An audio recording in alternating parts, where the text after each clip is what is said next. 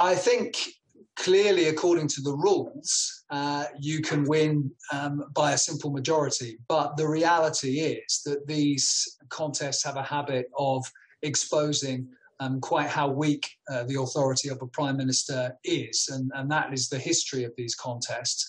And I'm afraid for Boris Johnson, that's what happened this time around as well. It doesn't mean that he will have to resign in short order, but it does mean, I think, there will be continued doubts about his leadership, particularly, I think, if the by-elections at the end of the month in one solid Conservative seat and one seat which the Conservatives won from Labour in 2019 go as badly as some are predicting.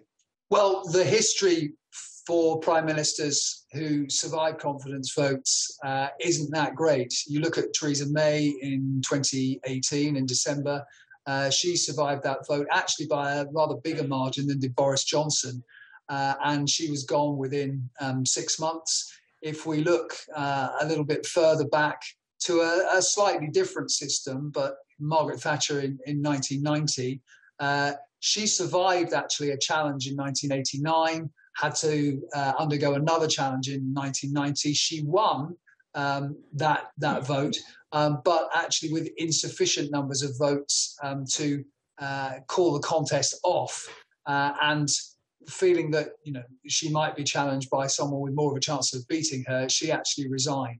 The difference, I think, for both Margaret Thatcher and Theresa May is that essentially they have the interests of the party and they would argue the country at heart.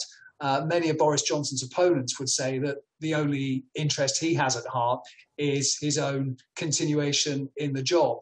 So he really will have to be kicked out of Downing Street by his MPs. He's not going to resign voluntarily.